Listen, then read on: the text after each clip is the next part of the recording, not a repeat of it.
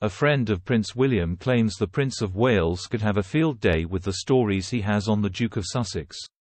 Speaking to The Times, a close friend of William branded Harry outrageously disloyal after William was always there to pick up the pieces. The friend said, "There's so much stuff over the years that Harry has rung friends up about and said, 'Throw away that photo, promise you won't speak about this. You could have a ****** field day with **** on Harry.'" So could William, who, in comparison, is as clean as a whistle. "I can't believe he'd stoop so low." Another friend warned there is so much we could say about Prince Harry. He said, "It's strategically not clever. Harry is good at getting his narrative out there, but we know so much. We've cleaned up so many messes over the years."